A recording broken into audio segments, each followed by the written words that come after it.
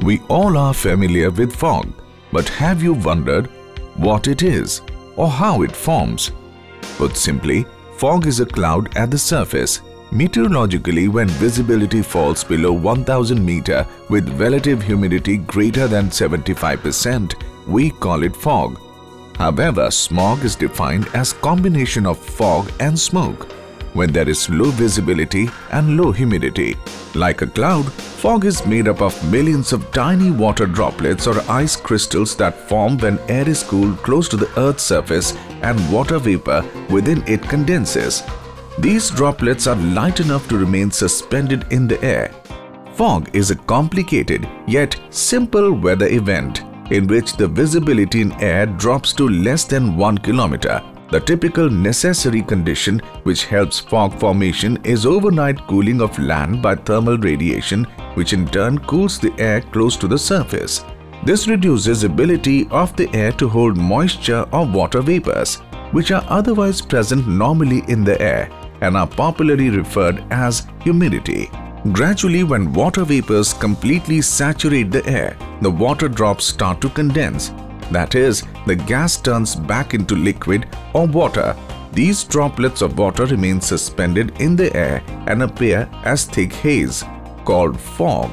Hence, we may call fog as a visible mass consisting of cloud water droplets suspended in the air or near the land surface.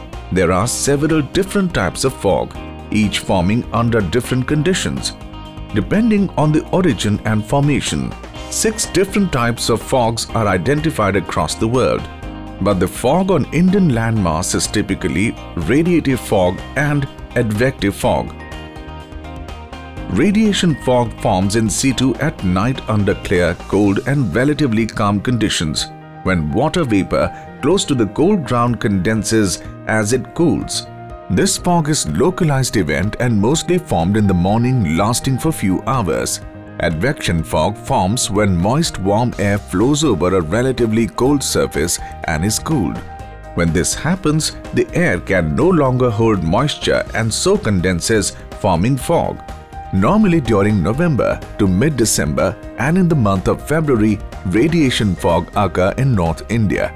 During peak winter of mid-December to end January, North India gets covered with mix of advective fog and radiation fog. Dropping of visibility in significant proportions causes serious road accidents, halts train journeys resulting long delays, and also leads to diversion or cancellation of flights. Agricultural operations also get affected badly. Power sector also feels the pinch.